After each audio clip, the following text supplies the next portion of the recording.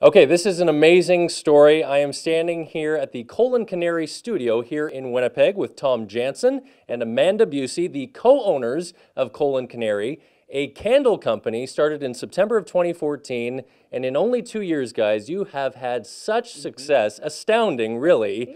Tell the viewers how it all began.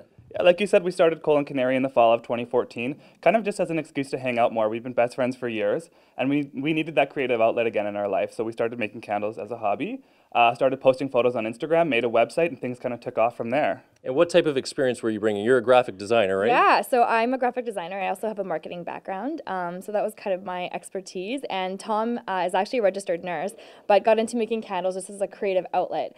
So asked me to team up with him and kind of combine our forces, and Canary started from that. Now let's talk about the candles, because you guys aren't fooling around. No. This is the highest quality ingredients, right? Yeah, so we make our candles, we hand pour them all in small batches.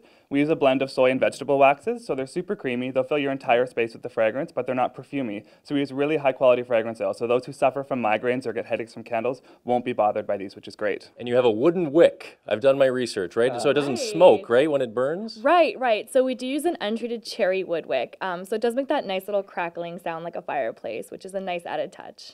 And not only does it smell amazing, but it looks amazing, and that's very key, obviously. So even when the candles aren't burning, the scent is kind of floating throughout the house, which is great. Absolutely. Okay, so let's talk about the Oscars and the Grammys. Okay, now this was a huge story, obviously, for you, and caught you by surprise. How did that happen? Yeah, well, again, Tom and I are very much go-getters, go big or go home types. So when we started our hobby, we made a business plan a couple weeks into it when people started asking about selling the product. So our 5-year goal was to do some sort of gift bag. We were aiming more local, like the Junos. We thought that'd be amazing. And then we said, you know what, like let's try for something bigger, like the Oscars or the Grammys. So we did a bunch of research and found the company who's hired on to make the products and just sent them an email and said, this is who we are, this is what our website is, this is our product. What's the process in 5 years' time to be considered? And not expecting a response back, but two weeks later, we got an email back saying, you know what, we know you didn't apply, but we reviewed the product and we think it's perfect for both the Grammys and the Oscars for this year for the home decor product. Are you in? And so we did it. An ultimate compliment there. But now once accepted by these guys, that's a huge rush to make a lot of candles. Yeah, I mean, we were still both working full-time, so it was really difficult. We'd go to work our full-time jobs and go to our studio in the evening and work till 4 in the morning every day of the week until it was finished.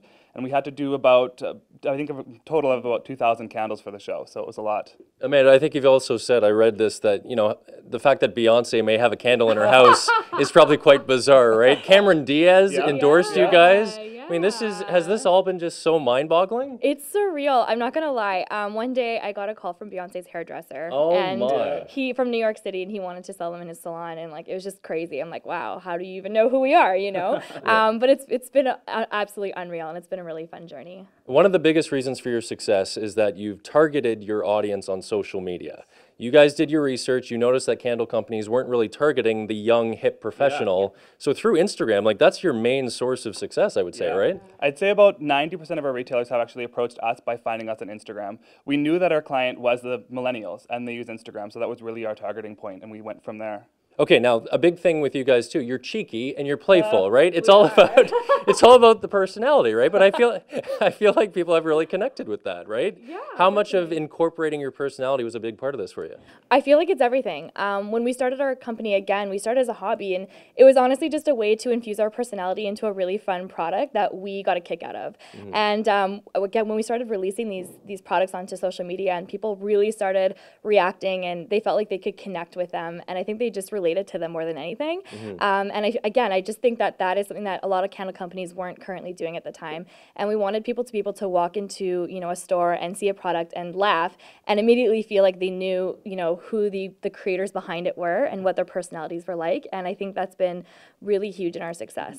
Excellent. Good for you guys. And Tom, if you were to give some advice, to millennials who want to start their own business, what would you say? I mean, don't be afraid to do it. Millennials are so receptive to new products and new ideas, so definitely get out there and do it. Use the connections you have to help you out, and everyone's going to be so responsive to help you.